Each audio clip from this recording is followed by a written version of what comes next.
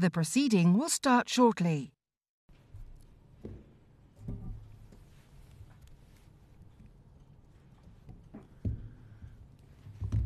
Order.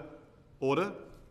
Welcome to this Defence Select Committee hearing on Tuesday the 24th of January 2023, where we'll be looking at defence and climate change. And I'm delighted to welcome Dr. Stuart Parkinson, who's the Executive Director, Scientist for Global Responsibility, and Linsey Cottrell, who's the Environment Policy Officer at Conflict and Environment Observatory. Can I welcome you both this morning? Very grateful for you taking your time out to talk to us. Number of questions that we're going to be looking at from Defence's challenge in measuring and reporting and setting targets for climate change, but also looking at the ability, given the military's main objective is to provide defence, on how they can actually reduce their own emissions as well. So thanks very much indeed. Could I ask John Speller to kick us off? John. Thank you, Chairman. And so a general question to start off with. What are would you say, are the principal climate change issues for UK defence and security? Okay, I think there are two broad issues that I want to briefly touch on at the start. One is greenhouse gas emissions themselves, and one is the impacts of climate change. So the world and indeed the UK are not reducing greenhouse gas emissions nearly fast enough. We're back for about 2.7 degrees of global temperature rise, and even more if climate tipping points are passed. And so within this, in terms of greenhouse gas emissions, militaries are large greenhouse gas emitters and have in general been quite slow in taking action in this area. We published a report last year where we estimated the carbon footprint of the world's militaries to be about 5.5% of global emissions. And while there's a lot of uncertainty around that, the data is not good, as we will discuss. It gives you an idea of the scale of the problem. I mean, those emissions are larger than the Russian carbon footprint, for example. And where primarily do they come from? Have you disaggregated that at all? We have tried to. I mean, there's a lot around fuel use. There's a lot around supply chain. There's a very uncertain amount around the impacts of emissions. So these are kind of the main categories.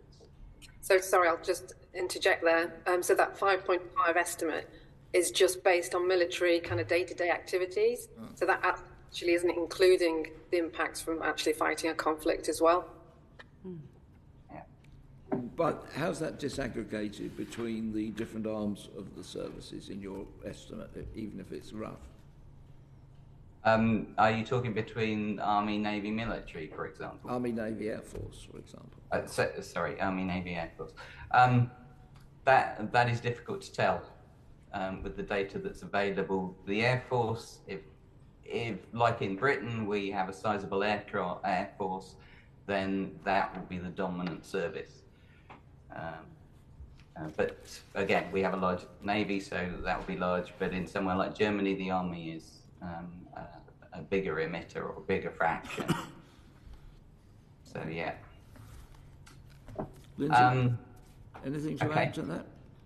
I wanted to briefly add, yes. I mean, there were two implications that I just wanted to draw out of what I was saying about greenhouse gas emissions. One is obviously what we're going to be talking about today, is the military taking more action to reduce its own emissions. But also there's an issue around military communication, particularly to central government, about the increased security risks if we do not reduce emissions faster. And I think that needs to be heard more loudly in central government. This is a priority issue. This is a central issue. We shouldn't, despite everything that's going on in the world, we shouldn't put this on the back burner. And the key reason for that is climate change impacts, and we're already starting to feel that through extreme weather, and militaries are being called in to help in emergency situations. And yeah, some of the implications of that around the military itself needing to adapt, although we're not going to talk about that today. But there's also an implication, again, around civilian agencies being strengthened so that the militaries are used less for those tasks. So again, a message from military sources about strengthening civilian agencies would be good to hear more. Linsey, have you got anything to add? Yeah, I think I'll probably just reiterate about the kind of concern with respect to the current political tensions and the kind of pressures on reducing greenhouse gas emissions for the military. And obviously that will seem possibly as a low priority because of the other military priorities at the moment. But of course, with all this increased expenditure, that's going to lead to further greenhouse gas emissions, and this isn't going to go away. You know, the pressures on the environment remain. Just this month, actually, the World Economic Forum issued their latest global risks report for 2023. And the same as last year, all the top risks, global risks, are all environmental. So that's failing to mitigate with respect to climate change, failing to adapt, and biodiversity loss and ecosystem collapse. And your geopolitical tensions are down at around about 10th compared to the environmental. You know, this is looking over the next 10 years. We've got to look long term. We haven't got to just think about the short term political risks with respect to Ukraine. So, it must be kept there as a priority, even despite the fact that governments are increasing their military expenditure. Okay. And what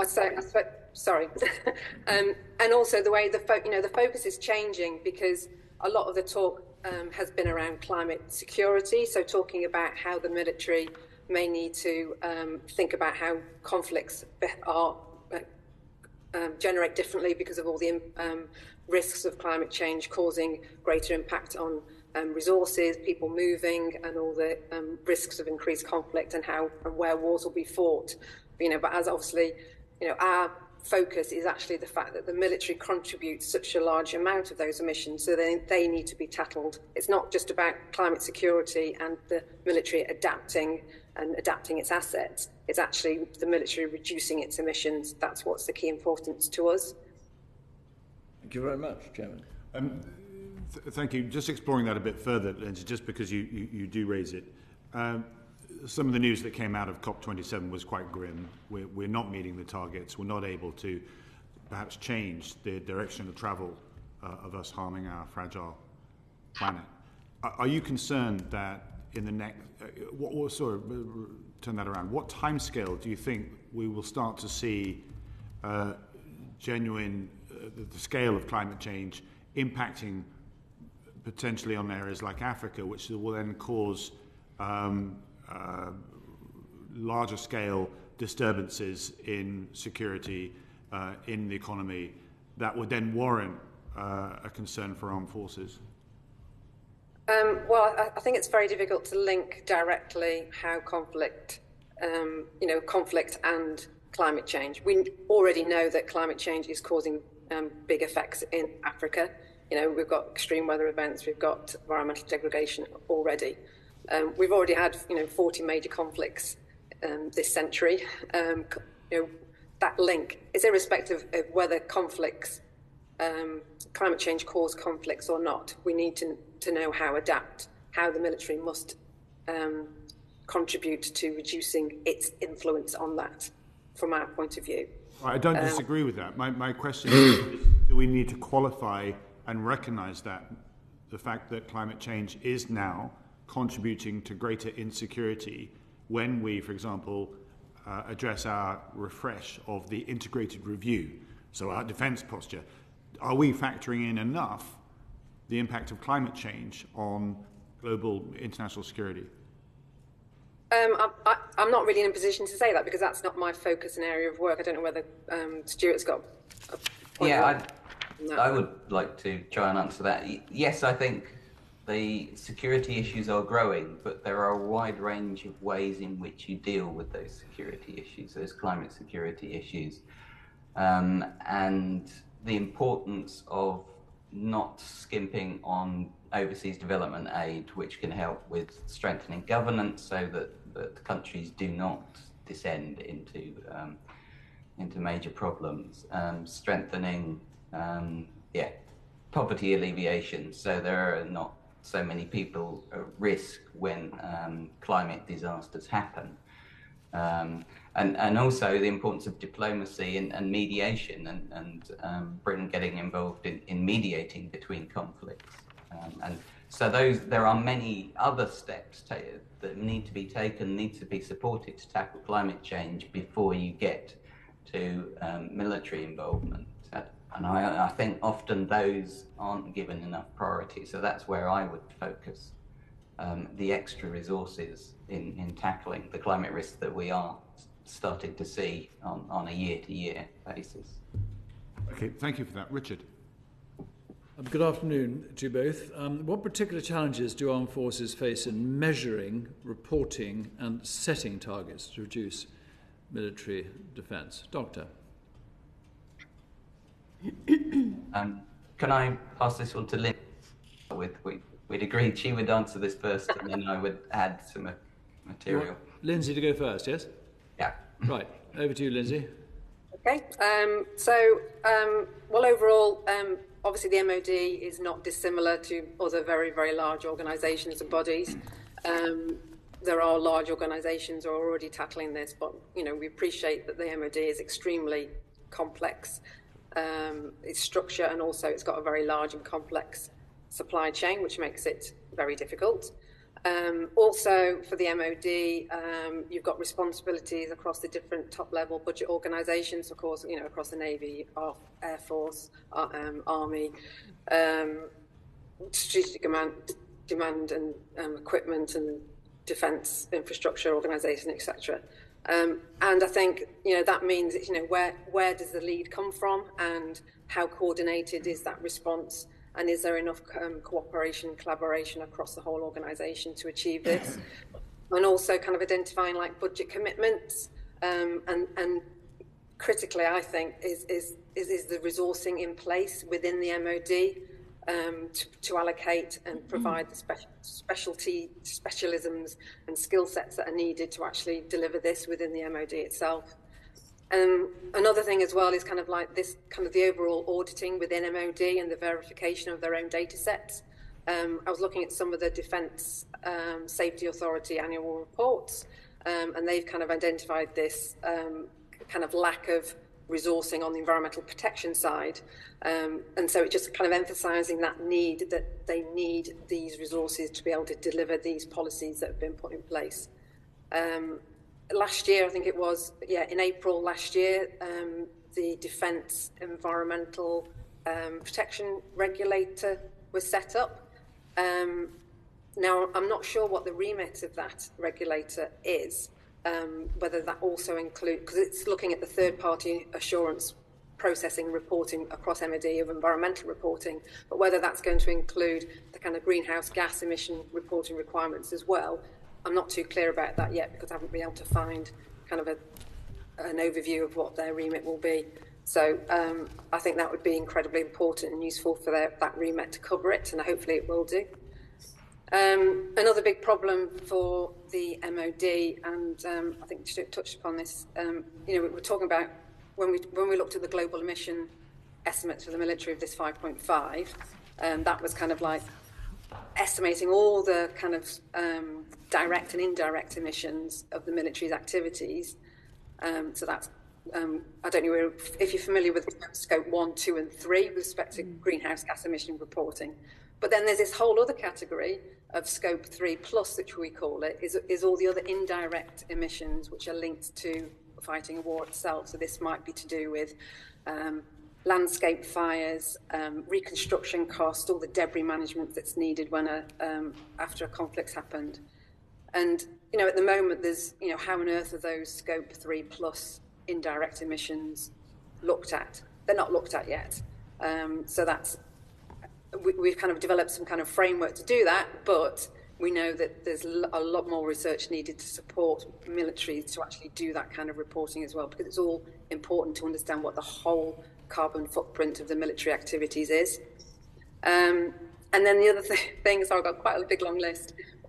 Another thing is independent verification. So, this all risk of, you've heard the phrase greenwashing across other organisations, and it can same be true potentially of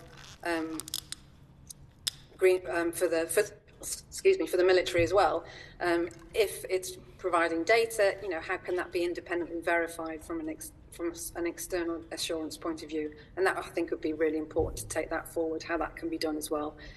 And I'll pass over to Stuart now. I have got some other things, but just so you've got a chance to say something too. Right, okay, well, I'll add a few things at this point. I think on the measuring and reporting side, there is a historical weakness there because of the UN Climate Convention. There were a number of exemptions agreed in 1997 for reporting of military emissions, and it meant that a lot of the data is either not counted or is hidden within civilian categories, and that sort of issue needs to be dealt with, and has led to a lot of experience within militaries in being able to count emissions effectively and reliably and in a standardized way, comparable with other sectors. So that's a particular problem. I mean, there are national security issues, but I think those are slowly being overcome, and as we will come on to with what data the UK military publishes, it publishes a lot more than many other militaries, which kind of shows that a lot of the national security concerns are being overcome. And another issue is around supply chain estimations of emissions, and these are complex, and many organisations are still developing methodologies to calculate these, and the militaries and the MOD will need to look at that, and that's a big part of the carbon footprint that I was talking about earlier. The knowledge at the moment is very limited in this area, and I keep reading when people refer to carbon footprints, they often don't refer to carbon footprints, and they're using the terminology mistakenly. So there's a lot of stuff there. And then on target setting, I could move on to that. I mean, the experience in the MOD has been using the green government commitments as a basis for setting targets, which is a good start. But those have only been on greenhouse gas emissions, have only been related to the estate emissions and not on military equipment, military capability. And they haven't been subject to any targets to date, or any absolute overarching targets. So that's an issue there. And then on a couple of other areas, what was I going to say? There's an issue between a potential incompatibility. I mean, we're going to go on to talk about this in particular reference to the MOD, but an incompatibility to what is measured and what emissions are measured, and what emissions are that targets are set for. Because if you're measuring a different category than you're setting a target for, and that incompatibility means you can't actually track how well you're doing, and we're seeing problems of that nature. Right, okay, thank you very much. Chairman. Richard, thank you. Gavin Robinson. Thank you very much, Chair. Dr. Parkinson, I wonder if I could I get a sense with some of the questions and answers here, we're going to have a bit of seepage from one area to another, given the nature of the questions that we have for you. But can I just pick up on the 1997 UN agreement that you referred to around measuring and reporting? And have you got a compare and contrast as to what was agreed then with the associated exemptions and what MOD does today? Do MOD measure and report more, less, or in keeping with what was agreed in 1997? Well, this is where it gets complicated. The MOD reports both. So there are, within the data that the UK government reports as a whole to the UN Climate Agency, there is a reporting framework which has some categories that include some military emissions. The MOD, in collaboration with the other government climate statisticians, provide data in this reporting format.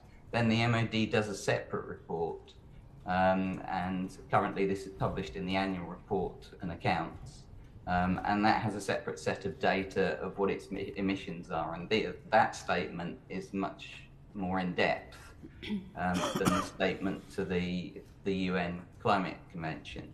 So one of our arguments in general is that we need more openness at a UN level so that we can see much more of the data that militaries are responsible for internationally, and some push from the UK government, the UK military on this through either the Intergovernmental Panel on Climate Change or through the Conference of Parties systems would be very, very helpful. So if I take from that, you're saying that MOD publish additional materials separately, which you're now using as a sort of benchmark and encouraging others to do similarly. Maybe, I'm not sure, Ms. Cottrell, whether you have a view on this or not, but are the MOD publishing additional information, publishing information which is additional to other countries who are doing so? Yes, they are. Yes. Yes. And are other countries noticing, or are others, like your contemporaries in other countries, advocating similar additional publication in their nations and using the UK as a benchmark, or is it something that is becoming standardised? Well, this is exactly what we're trying to advocate for. So we've been looking at this we call it this military emissions gap. So what is required to be submitted to, what the UN ask of countries with respect to their military data, but they only have to provide it voluntary, so it doesn't have to be disaggregated. So looking at, so there's about 40 or so countries which are required to submit this data on military, and it's just on military fuel use, so it's just one aspect of military emissions. So that only counts for, it doesn't count for all the emissions at all, it's just looking at fuel use. So less than half of the countries are providing that good quality disaggregated data. They're just providing a bit of it, and it's just kind of mixed up with all the other reporting for the country. So this is why this kind of global emission estimate is so difficult to do, because the data's not there to do it. And because the UK government are doing better than a lot of other countries, this is what we want to do, and get the UK government to advocate for other militaries to do the same, because it's so important, because we know the contribution is so large that we get to much better understand, and more countries recognise the need to keep a check on what their military emissions are, so they can manage and account for them and see how they sit within their country's carbon budgets. Okay, thank you. I'll pass back to the Chair. I think Mr. Francois has some further questions. Yes. Mark, thank you, Chair. Good morning. Last week the committee visited RAF Marham, and we told them in advance that we were interested, amongst other things, as well as the operational side, in the use of the sustainability of aviation fuel. There must have been a slightly cross wire somewhere, but because we didn't get any information on that, we came back none the wiser. But we got an extensive briefing on the use of plant-based substitutes in food. At one point, we thought we weren't at a military establishment. We were in the middle of an episode of MasterChef.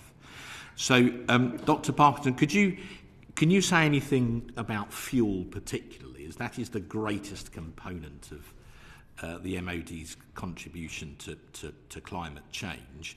What information and measurement do the Ministry have specifically of fuel emissions, and particularly in terms of aviation? But also, if you could touch, for instance, on ships and armoured vehicles, if there's any data on that too. The MOD does publish data on its use of aviation fuel, and it uses that as a basis for its estimate of its total carbon emissions. And equally, it has that for... Please carry on. Please continue. Okay. And similarly, there are figures for the use of naval fuels and fuels for ground vehicles. So those figures are published, and then they're used as a basis to calculate the carbon emissions related to those fuels by the MOD. There is proposals to start using what are called sustainable aviation fuels. And there have been trials. There is a lot of controversy around these fuels, particularly the degree to which they save emissions, and whether the life cycle impacts are sufficiently included in estimates of how much emissions they save. So that's one element of the debate. Another element of the debate is where the fuels are sourced. There are different types of fuels. So they can be sourced from waste materials, but the trouble with that one is that the supplies of waste biofuels is pretty much all used up globally, because the automotive industry, the automotive sector uses it as a drop-in fuel for cars. So there isn't much left over for aviation to use, and again, it becomes a competition who can pay the most for that fuel. Then you've got the possibility of getting it from virgin material, but if you get it from energy crops, then you come into land use conflict with food crops. So the industry is trying to move away from them, and then you move to what's called second generation fuels, which are harder to produce, more expensive to produce. The resource is uncertain. There are technical obstacles to producing it. It certainly won't be produced in large quantities soon. Just to save time, so I think what you're telling the committee is that there's a lot of research work going on in these areas. But if you're flying a fast jet in combat and people are trying to kill you, you're going to want, if you hit the afterburner, you're going to want a full-throated response for obvious operational reasons. So is there any actual hard evidence of fuel substitution in any of the three services? Has anybody actually started using a different fuel that's more environmentally friendly? Or in all three services, is this still very much at the research stage? This is genuinely at the research stage. We're starting to see some, the MOD has approved fuel standards which include up to 50% of biofuels within aviation fuel, for example, but the resource isn't there. And it's only been tested, to my knowledge, not in fast jets, but I think the last test was a Voyager flight, so transport, cargo transport, but not for combat aviation. So I think that's another step as well. Thank you very much. Thank you, Mark. Sarah. Thank you, Chair. Morning, both. Just to pick up on a point that Mark's just mentioned, defence, to be operationally effective right now, is a high carbon user. And I'm just only hope that the MOD are making objective, robust climate assumptions for the future. But I want to pick up on the MOD's emission targets. And I know, Stuart, you've already mentioned some restrictions with the greening government commitment. But Linsey, do you want to say anything about those commitments, how they fit into defence, and if you've got any reflections or opinions? Yeah, well, the MOD's climate strategy that was published in 2021 sets out a commitment to contribute to the UK government's net zero goal for 2050. So it hasn't actually set a target itself for net zero, although this is where it gets a little bit confusing, because the RAF have set a net zero goal for 2040, which, from what we've just heard about the issues relating to sustainable fuels, biofuels or synthetic fuels, that does seem very optimistic. I'm not sure that the Navy have set one. They did refer in their written evidence to working towards a net zero, so I'm not quite sure what that means. And I've not seen one, I'm not aware of one with respect to the Army. So with respect to actual targets, these aren't actually really being set. DE&S actually have also issued targets for 2040, I think it is. But again, that's to do with operations and infrastructure. So I'm not quite sure how that includes its supply chain. So, it shouldn't be this confusing. I think this is the point. It should be much clearer, clearly set out what our targets are. The targets, what are those targets? Do they cover certain TLBs or do they cover the whole MOD? Okay, thank you. So the MOD have declared GC measured emission targets, and actually it seems to be doing very well very quickly because the targets are to be achieved by 2025. So for overall emission reductions, it's 30%. They've already achieved 29%. Direct emissions was 10, they've achieved 8. Travel was 30, they've achieved 27. And business flights was a 30% target, and they've actually reduced it by 62, which we think that's probably due to COVID. So are these targets ambitious enough, or are they quite realistic given the current climate we're in and we do have a war on the fringes of Europe? Stuart? I think those targets are very narrow, and I think this is what we're trying to get to is the targets and the measuring don't easily match up with each other. The targets only apply to very narrow sections of the organisation. So we have, for example, emissions data on the whole of the estate. We have emissions data on the whole of equipment capability. Those data are broken down into UK and overseas, and then we have a bit of further data on things like business travel and some new data that just published about family accommodation.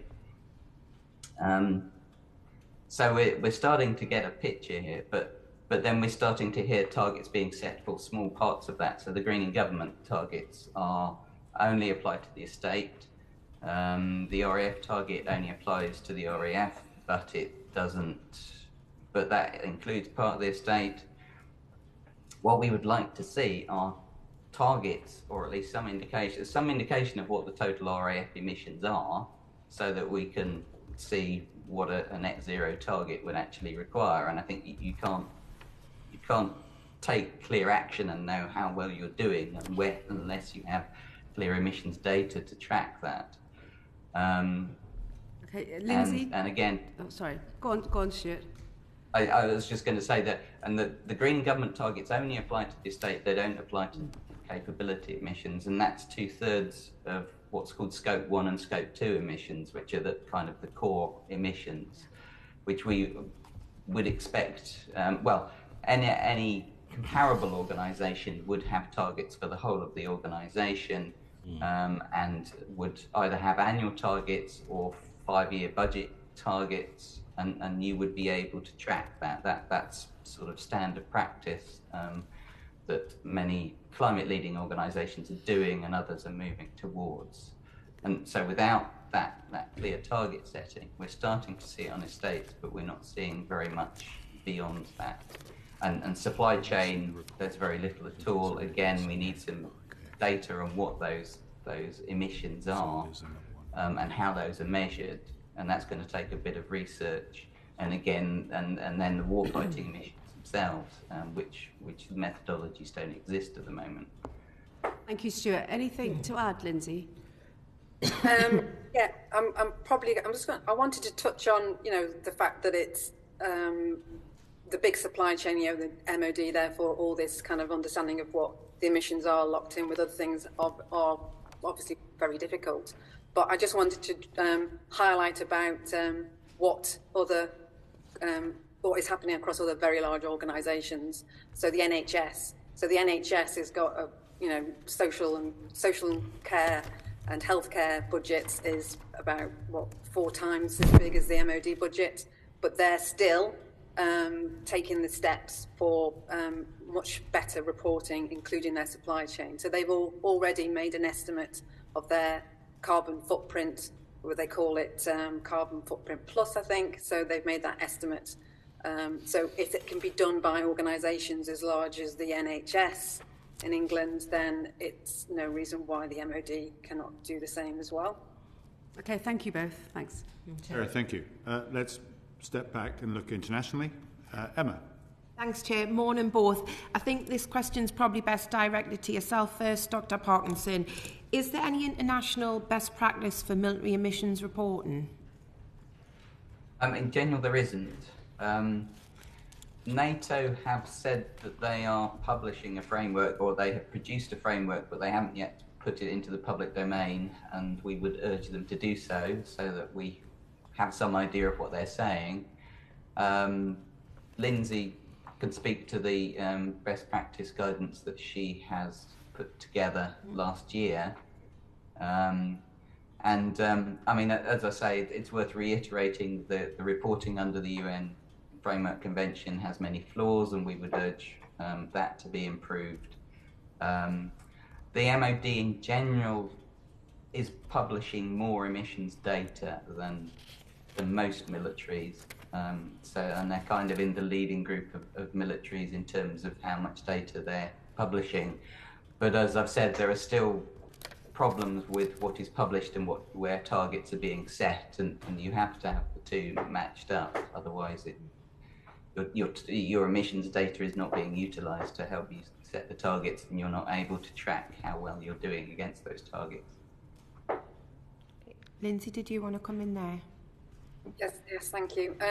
Yeah, just to reiterate about how terribly useful it would be if NATO published their guidance that they developed and published in 2022, well, issued to members apparently in 2022, because they said they were going to do this back in 2021. So it was like, we were like, oh great, this will be, help to inform and instruct other militaries is what is good practice. But as you know, we've not seen that. So we did develop this framework to kind of set out what we think are the key emissions, because I think that's one of the big problems, is that when you talk about military emissions, people just talk about fuel use, but there's this whole host of other emissions, and as I mentioned earlier, about the whole indirect emissions linked to not just their supply chain, but also linked to actually when a conflict may take place. So it's important to understand when militaries are reporting, or what does that cover, what does that entail, and what's being missed, and what can they not yet report, because it's just a bit too it's too difficult to do. But it doesn't mean you don't acknowledge that that's an element that you haven't been able to quantify, and you can make some kind of estimates, if not at that stage, or say that this will be done at a later date. But we know there's much more research needed to do this, but it's so important. And the UK government, because they're taking, because they're ahead of others with respect to the reporting they're doing in-house and the kind of structures and the policies that are already in place, they can take this lead and ask of NATO to publicise this, so that other militaries, not just NATO members, can also see and take steps to do the same.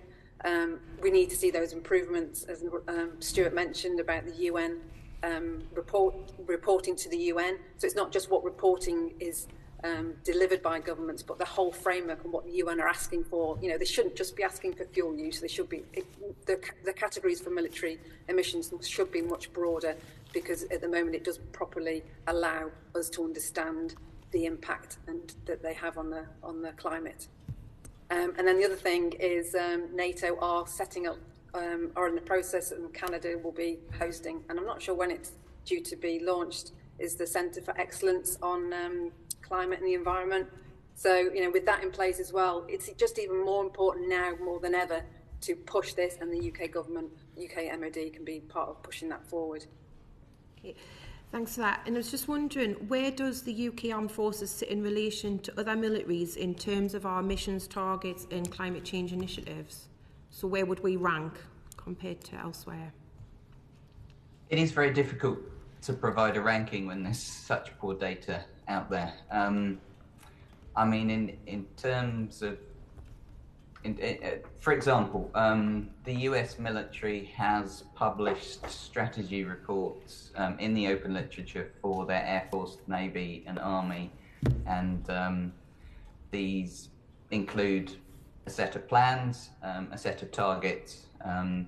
We think the targets are quite weak and have various loopholes, but at least they're there and you can see what they are and see what they agreed to and committed to and are doing, and where flaws might be. Whereas in the UK, we haven't done that yet, and that it would be good to see that. Some other European militaries are taking some action. I haven't seen detailed plans, but at least their emissions reporting is better, and they say they're starting to take action. So Norway, Denmark, Luxembourg, France, and Germany have all been highlighted as doing action in this area. So I think in terms of acknowledging the problem, basic strategy documents, improvements in emissions reporting, and starting to make targets, there's a leading group of which UK is a part. But it really is, it's hard to talk about leadership when they're so far behind the commercial sector and other government departments in terms of just a robust counting of emissions. So yeah, that's a problem. And this is the thing, globally it's much worse.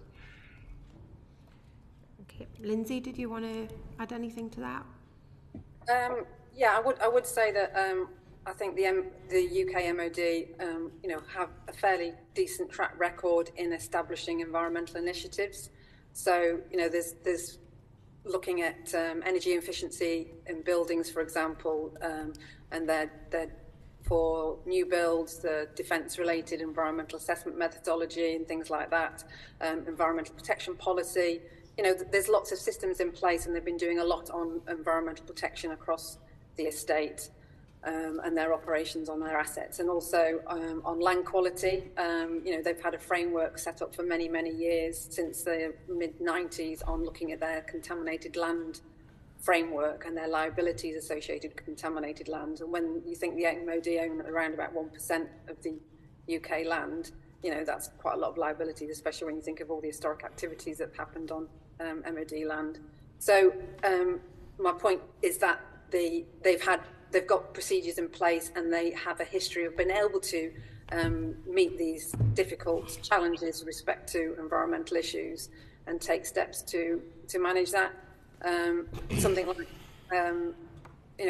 contaminated land obviously is very different from the global issues of climate, but it still means that you are having to work across TLBs to the different organisations within the MOD to understand what the environmental liabilities are with that contaminated land. So I think that's, it means that they can step up and they can do it because they've put other frameworks in place and have been running with frameworks. But, they need to have the resourcing behind it so they'll be able to deliver this. Thanks. Richard, were you wanting to come in, or you're right? No? No, Okay. I was just... Robert, please. Thank you, Chair. So we've talked about the measuring and targets perspective from a military perspective. I wanted to just ask from a slightly broader perspective as to whether there are any best practice examples on what organisations that you would regard as being climate leading in any event, whether they're in the military sphere or any other. What are those climate leading organisations doing in terms of measuring, in terms of reporting, and in terms of target setting? Yeah, the first thing, the most widely used scheme, and it's becoming more of a standard, is something called the Science-Based Targets Initiative. So organisations can sign up with this international body. It helps them set targets that are compatible with either well below 2 degrees or 1.5 degree pathways that lead to net zero.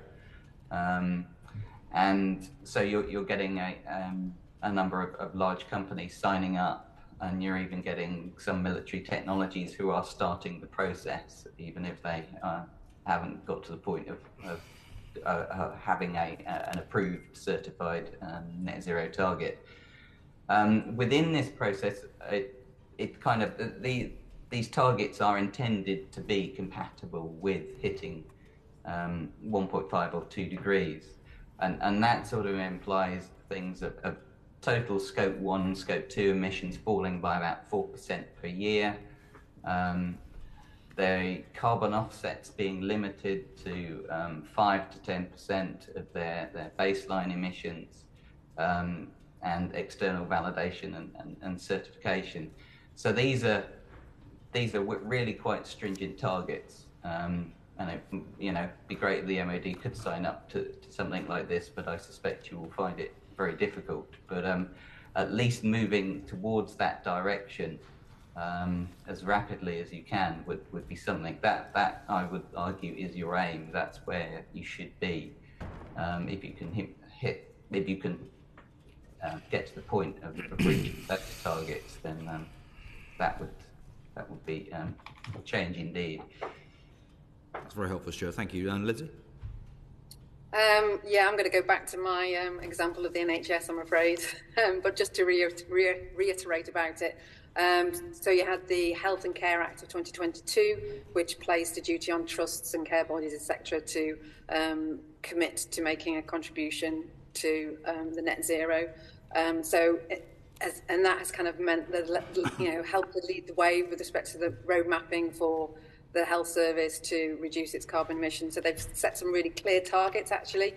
So I'll just read some of these out. So from April 2022, all NHS procurements require a minimum 10% net zero and social value weighting. Can I just pause there just to see I understand it? There's a granularity of targets that you're pointing to. Yes. Because the MOD say they've got their targets, but you're pointing they've not got that. Yeah. So the NHS have set these out.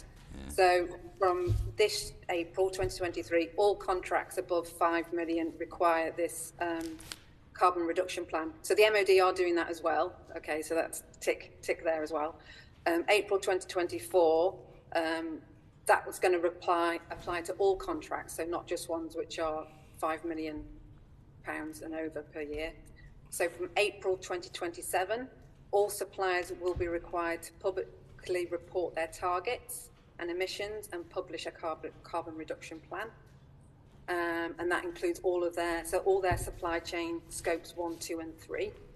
And then from April 28, all individual products to the NHS will have to be carbon footprinted. And then from 2030, all suppliers will only qualify for NHS contracts if they demonstrate their progress through published progress reports, etc. So that's to just give you a flavour of kind of what others do and a good way of doing it. And then a completely separate but slightly different example. I just wanted to say about the humanitarian sector. MOD is saying, it's not our core business. That might be one of the excuses why it's not been prioritised before.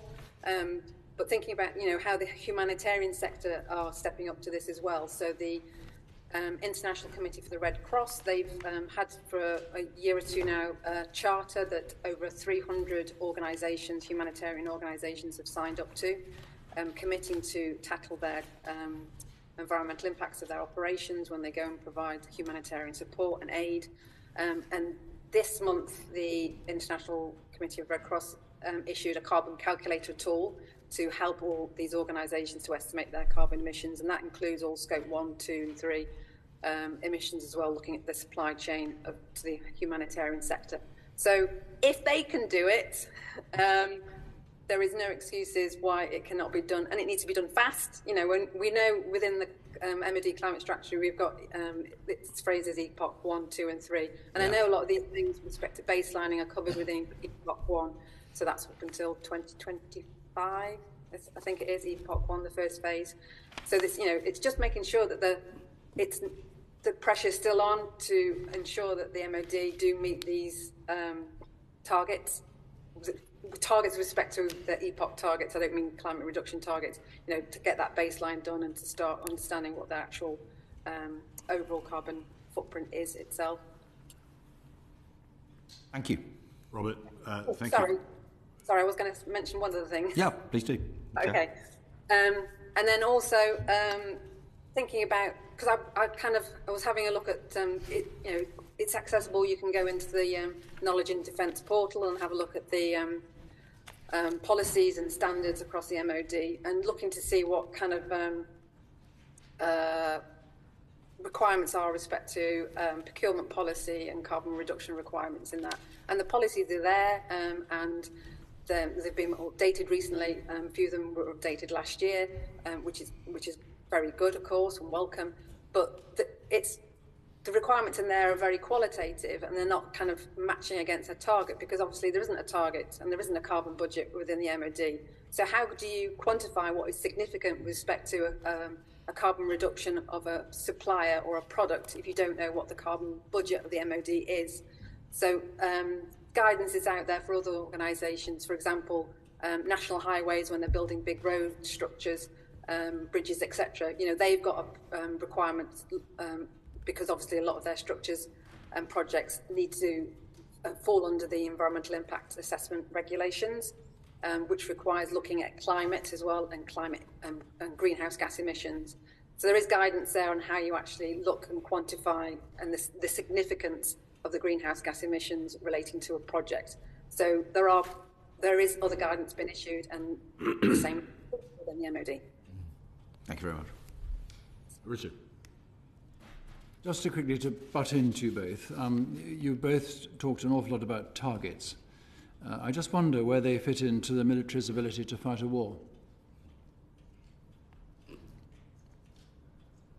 This is a difficulty. I think... I say that because we face, we hope not, a war. We see a war in Europe. It could spread possibly to the West. We hope not, of course. I would have thought that carbon emissions will go to the roof now as fighters take to the sky, ships to the sea, and exercises all over Europe are taken to counter any possible threat. So where do your targets fit in, as I've said, to the military's ability to fight a war? Yes, well, you may have a target, you may not reach that target, but you need to know whether you can reach it or not. There's no point just ignoring the problem. It is a problem. You may not be able to get there, but that means that another sector is going to have to work a lot harder somewhere else to meet our overall carbon budget. You know, at the moment our whole point about the reporting and the understanding of what the overall footprints are is not there. So you need to know so you can make informed decisions about future military strategy, future military spending. At the moment, those decisions aren't based on the impact it has on greenhouse gas emissions because the data's not there. So you need to have an informed choice so that you can decide whether that's what you want or whether it affects your military strategy. That's what I would say. Linsey, can I come back to you on the data? The data's not there. It's not the data we need. It's the fuel, I would suggest. We don't have an alternative right now to fossil fuel.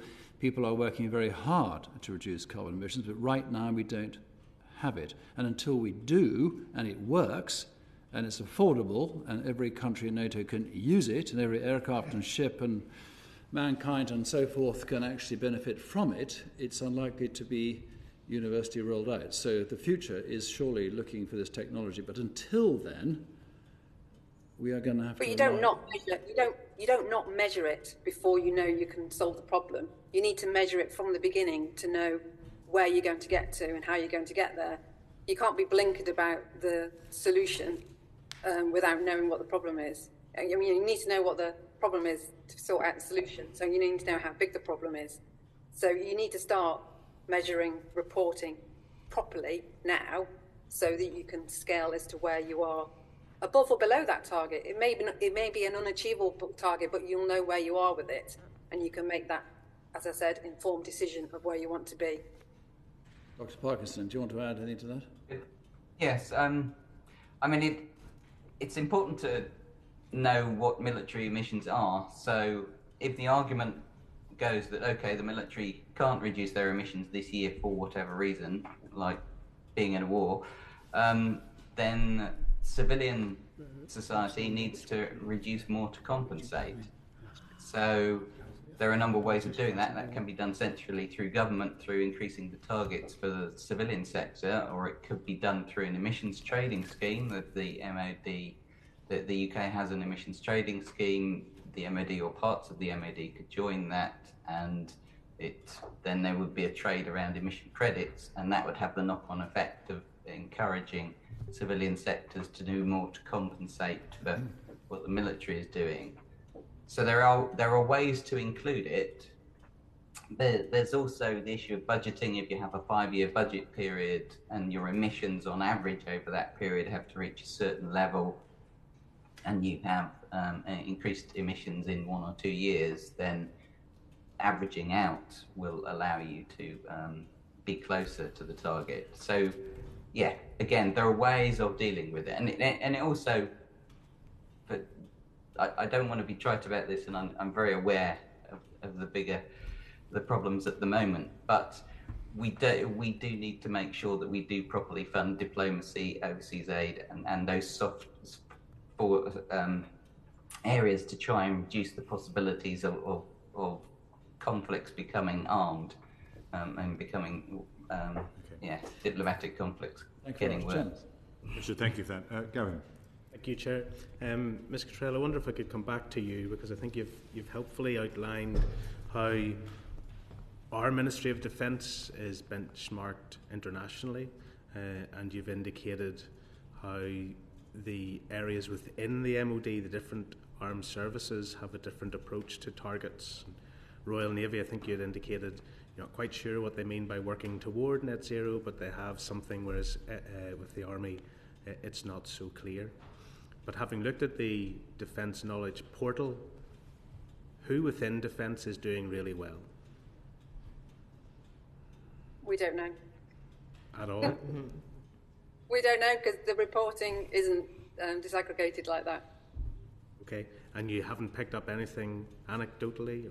The only thing I could say probably is from looking at the Defence Safety Authority annual reviews is that it looked like the Navy was struggling with respect, and I'm talking about overall environmental protection issues. And again, that was down, but it was highlighted about resourcing there. And just reiterate the point I made before about, you're not going to deliver any of this if you don't provide the proper resources for the military to step up, train its staff, and get the specialism in there to do it, and make sure that the data collection, the auditing, and the verification is there with respect to the. Okay, thank you. Dr. Parkinson, anything further to add on that? Are you aware of anybody exceeding their targets or excelling in the endeavour? It's good to see that the LRAF have got a net zero target before 2050, but they have some idea of some of the things they are going to do to get to that target, but that target is very dependent on fuels being available in sufficient quantity, alternative fuels being available in sufficient quantity by that time, which there is a huge question mark over. So the target isn't very credible until you have intermediate steps in, and again, if you don't have the emissions, the emissions reporting at the moment, so that we don't know what the Air Force's emissions are, then that target looks shaky. Can I just add another thing as well? I'm sorry. We keep on going on, obviously, about reporting, and the MOD are doing annual reporting, and it does include sustainability reporting and greenhouse gas emissions. But it's unfortunate because I think the quality, the kind of detail, I won't say quality, I'll say the detail of that reporting over the last few years, I would say, has gone down. What's in the public domain. Back in 2009, when I think it was the first MOD sustainability report, that was independently verified. I don't think one's been independently verified since. And since then, I think at the moment it's now aggregated into the annual report, which in a way is a good thing because it should sit there. It is part of the whole way the MOD operates. Sustainability should be embedded in there. But it does mean that there's no detail anymore. And the amount of detail isn't enough, I don't think. There used to be separate reports up until about 20, I think the last one was in 2017. So it's just unfortunate that the kind of level of reporting that's in the public domain seems to have gone down in the last few years than it used to be. And I think that could be, that could change, hopefully for the better. Thank you very much indeed. Thank you. Linsey, what lessons can be learned from UK military efforts to reduce emissions to date? I mean, what's the best example you can give this committee of a significant reduction in emissions by the Ministry of Defence? I can give you some examples. There is, firstly to explain, there is some data on some military emissions that goes back to 1990. Right. So, for example, under the National Statistics on Climate, there is data on military aviation and shipping fuel use. It goes back to 1990. Now that data shows the most striking conclusion from looking at that data is that military emissions fall most during periods of peace and periods of military spending reductions, which you possibly don't want to hear, but that is when you get the big reductions. Right. I would just remind you this committee has campaigned for years to increase defence spending to 3% of gross domestic product. I'll just throw that in there. Yes. Of the reductions between, again using this data set, of the reductions between 2010 and 2020, 80% of those reductions occurred between 2010 and 2015, and again that's when military spending was falling, and 20% of those reductions occurred between 2019 and 20, and that was due to COVID. So at the moment there isn't much evidence that actions to reduce aviation fuel use, aviation and shipping fuel use has reduced carbon emissions.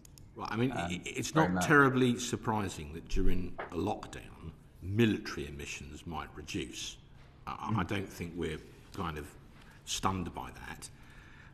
But is there one particular programme or initiative that the MOD have undertaken in recent years that has significantly reduced their emissions, in any particular area of MOD activity that you can point to, or perhaps Linsey can? Does the MOD have a poster child for emission reductions, as it were? No. No. Linsey, is there anything that you... Okay, fine. Linsey, is there anything else? If your answer's no, we'll move on. I would like to just point out, because what the data that's been reported over the last 10 years between 2010 and 2020 shows reductions in military emissions of 54%, and that's widely quoted in the MOD's, that's great. And the four biggest reasons from my analysis of looking at this is, I've already said about spending cuts, reductions in military personnel. The other big one is decarbonisation of the national grid, which is being done obviously by civilian organisations, electricity generators. That's made a big difference to the carbon emissions from electricity use of MOD buildings. But again, it's not by the MOD. So the four biggest reasons why military emissions have fallen over the past 10 years have not been due to MOD action. Or not being due to intentional MOD action. Okay, sorry, Linsey, you've been very patient, but from what you're saying, the biggest overall reason for the reduction in emissions by the Ministry of Defence over the last decade or so is because there's been a significant shrinkage in the size of the armed forces, so there's been a lot fewer people emitting, right? Yeah. Right, okay. Linsey, is there anything you want to add on that? Not really, I think that says it all. You've had disposals of the estate as well, of course, which reduces the size of emissions as well. And there are energy efficiency initiatives across the MOD. As I mentioned before about looking at new builds, and there's a whole host of sustainability criteria and assessment tools for ensuring that projects are look at the whole aspects of a new build with respect to its environmental impact and its sustainability. So, those initiatives that are all in place, but directly how they've contributed to great reductions in greenhouse gas emissions, I wouldn't be able to tell you. Okay, I mean, you could extrapolate and say that if you wanted to reduce military emissions virtually to zero, you could abolish the armed forces, but it could be argued there might be some policy knock-ons from that. Absolutely, yes, there would. Like, the end of freedom and democracy and stuff like that. What we're reiterating again is that informed decisions, so the government and society completely understands where these carbon budgets sit, under which government departments, and the decisions made about any procurement, whether that's energy procurement or health service procurement or education procurement, is those decisions can be based not only on social economic value, but also how it impacts the climate and what the greenhouse gas emissions are attributed to that. It should be just quickly, would you agree that nuclear war would be bad for the environment? Absolutely. Okay, yes. Good. I thought important to get that on the record. Thanks, Jim. Just a rather curious line of questioning from Mark there, but there's a serious aspect of I'm sorry, I wasn't curious at all. Well, I'm curious because there is a dilemma that we face here.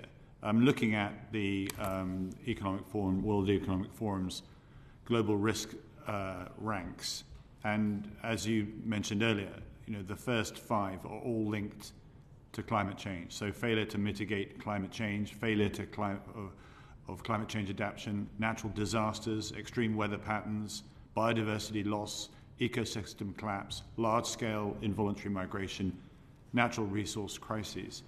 These all point to the fact that we're going to place ever greater burden on security and indeed, by extension, the duties, the requirements, the obligations that we're going to place on our armed forces in order to mitigate, to meet the challenges that are coming over the horizon. My question should there be an acceptance, perhaps, that whilst we chase, quite rightly, a net zero target at 2050, the net zero, the net part of that, is the fact that that's our overall ambitions.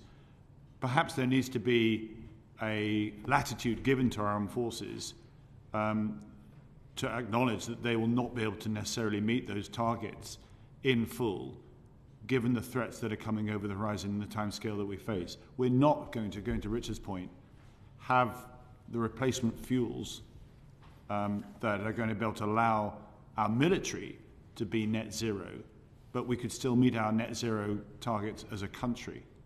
Would you concur? Stuart? There is a question to be asked about what is the reasonable size of the military in a climate-constrained world. And that is related to the level of consumption of resources that a country has, and whether we have a lot of luxury consumption, for example, that then relies on insecure supply chains, which then the military is called on to secure, and whether it's better to reduce that consumption at home so that we don't need such a large military to try and secure those supply chains. There are much wider questions about the type of society that is sustainable in a climate-constrained world. And the size of the military that you have is related to that question. And it's a big question. and I don't think we have time to go into it today. So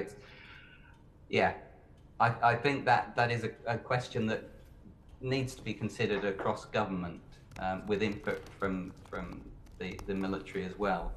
It goes to the heart as to why I wanted us to study this particular subject, because I do believe that the insecurity caused by climate change of the next 10 to 20 years, or indeed the next couple of years, is going to be so significant that we're not bracing ourselves, we're not anticipating, we're still in denial as to the scale of difficulties to global security, particularly when you have countries such as Russia and China, and to some degree India, not meeting their climate change targets, meaning that we're not going to meet our overall ambitions according to the Paris Agreement.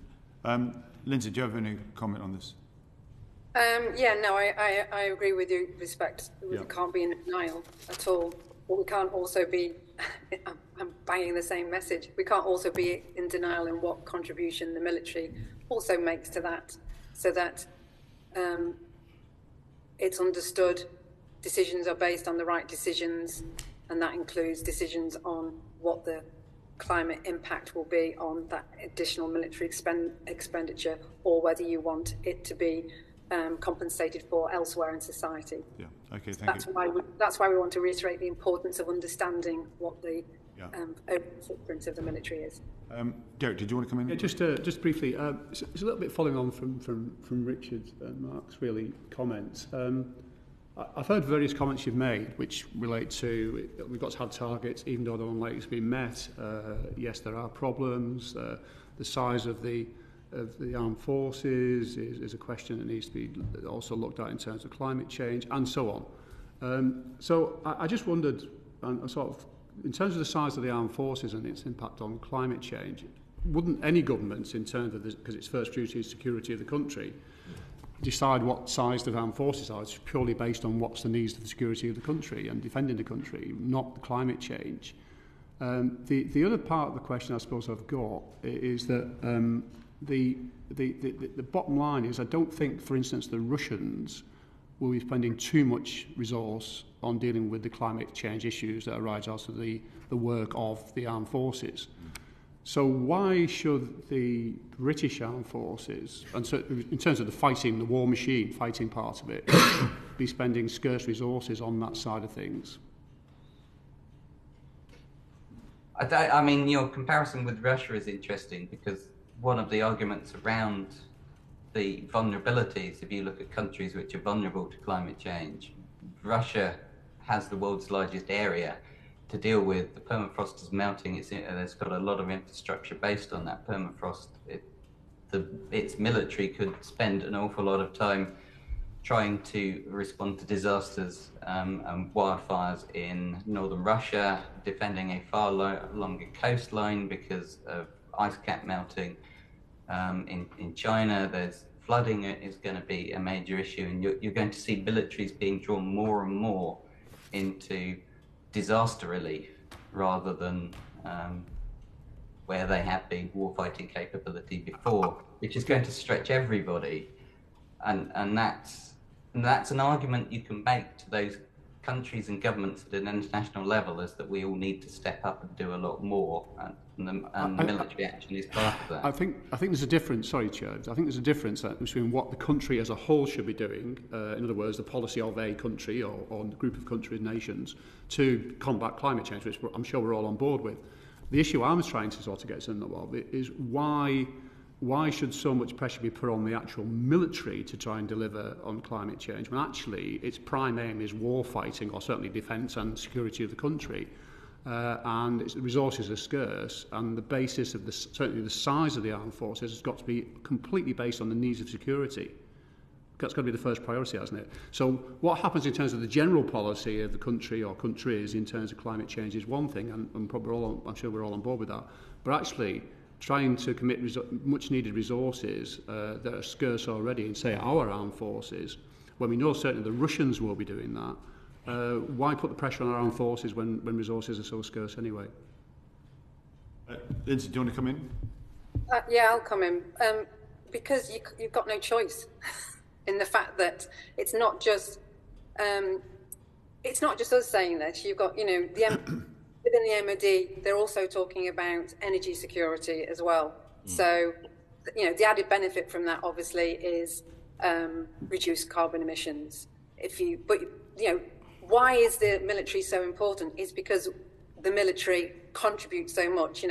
The estimate with respect to central government, it's 50%, but more than that, of central government's greenhouse gas emissions. So they contribute a lot. They're hugely dependent on fossil fuel at the moment. And a lot of the initial discussions about energy efficiency and etc. is actually linked with security of supply in theatre, so that when you're operating, you can secure your fuel logistics supply. It's much more. It will be better, and you're more resilient as an operating military if you can rely on renewables, so you don't have to rely on a vulnerable fuel supply chain. So in that sense, there's a reason why you should be doing it, and then you've got the added benefit that you're reducing greenhouse gas emissions as well. I don't really want to use that as an argument, because obviously my position is that it's really good. As a whole society, we need to look at every single aspect of our society and see how and where those reductions can be made, because it is that critical. The science is there. We know we need to act, and we know we need to act as a whole, as a society, quickly.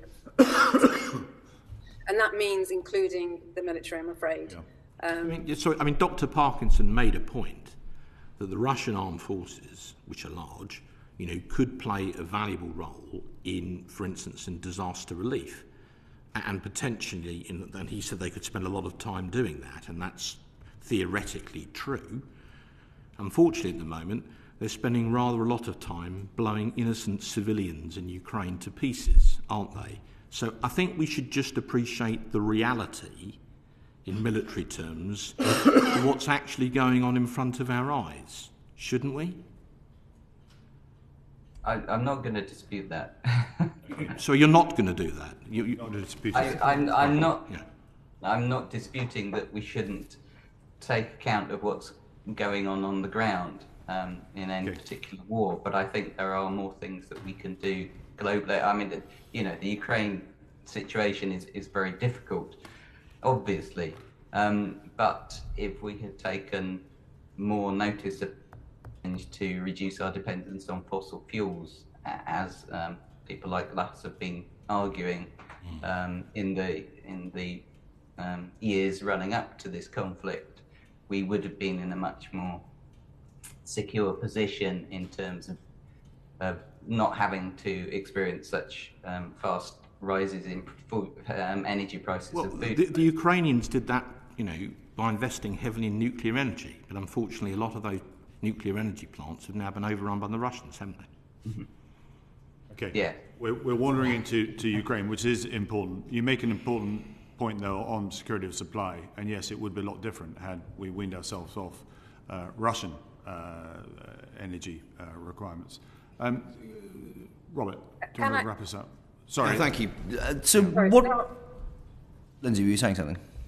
No, I was just going to kind of interject. If you kind of forget the military aspect, this is the kind of conversation that was happening, I don't know, 10, 15, 20 years ago about, when the UK Climate Act, should be the UK be taking a lead on climate change when no one else is, and look what the mess we're in now.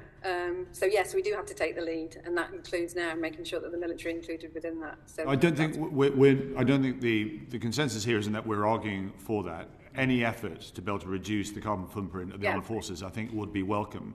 I think the message that I'm picking up here, which is again why we're highlighting this issue, is that whilst you're chasing net zero, so you end up with net zero, there has to be an exemption to some degree for the military that may have to exceed net zero because of the very insecurity that the wider implications of climate change is going to bring around. There will be more insecurity because of climate change, therefore necessitating greater utility of our armed forces. I think that's perhaps the argument that's being made, but we're going to get differences of opinion on this matter.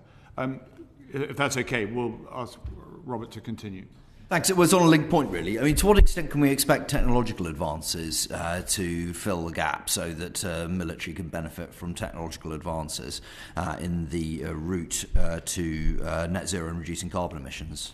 And to the extent that they can't, is this where we just have to accept that they'll do a certain amount of good, but then we just have to accept we need properly equipped military that can do what we need them to do? Shall I go first, Linsey? Yeah, I think you've touched on that already, haven't you, Stuart? But yeah. Yes, I mean, there are certain elements that are relatively straightforward and the technology is clear.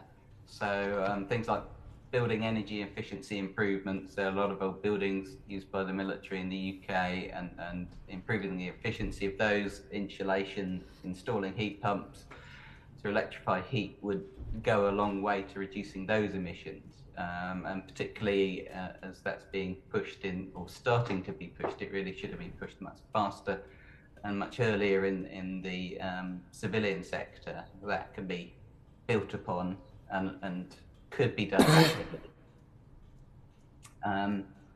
There's also the issue of on-site renewable energy generation at military bases, solar photovoltaics in particular, perhaps wind in certain cases, maybe biogas in certain cases. I know there's work already going on these issues. Microgrids using battery storage. These are areas where there's established technology. It's being more and more widely deployed. We arguably been slow in doing this across the economy, and we need to speed up, and the MOD could be part of that. So those are important. I think that some wider issues about increasing the resilience of civilian public services so that the military doesn't get called in so often to emergencies. It's kind of an indirect way, but I think that's important. Reducing the demand, we need to appreciate that. Sorry? But do you see a point where the technology will advance such that it replaces 100% of defence's need? And this is what I'm getting at. Do you see the technology provide the solution, and then we'll just carry on as we have before, but with a different, cleaner, greener way of doing it? Or do you think that there's going to have to be... the difficulty is, and the point that everyone's been getting at, is you can't have a reduction of the ask, not in defence. I think it's very difficult. I think the technologies that are being talked about optimistically around things like biofuels, synthetic fuels, batteries, hydrogen, nuclear, all have issues that mean that it's not going to be as easy as some of their advocates claim.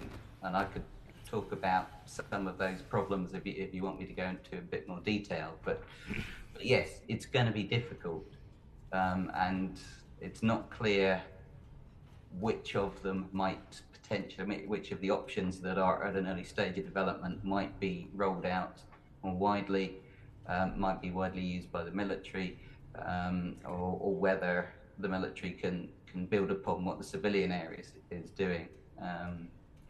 So yeah, if you want to ask about particular fuels, I'm happy to give you any feedback that I'm aware of, but yeah. Linsey, do you have anything to add to that? I'm kind of just thinking generally along kind of like other initiatives across the MOD, other than just necessarily technology. So I talked about before about the standards that are out there and the policies that are available already, and the kind of the screening tools, but looking at contract awards, it's the obvious one, and proper weighting of greenhouse gas and carbon footprints with respect to contract awards like the NHS are doing, making sure that the new defence environmental protection regulator also includes greenhouse gas emission, and also that it's effective and properly resourced. I think it's under the EPOC 1 again of the MOD climate strategy. They talked about there's a kind of the baselining for natural capital across the MOD estate, and I mentioned before about the 1% of the MOD land holdings. So that's 1%, and also I think it's 38% of those are sites of special scientific interest. So how those, and only less than half of those are in a favourable condition. So how biodiversity and all the improvements that can be made across the MOD's own estate, that could be a huge advantage, not just for the carbon sinks, but also general biodiversity and improvements for environmental degradation of those SSSIs. And then the other thing which came out, I think, from the Chris Skidmore review that was out this month, which looked at governments meeting its net zero, and he gave a recommendation of about an office for net zero delivery, and it would be excellent to see the MOD included in that remit as well.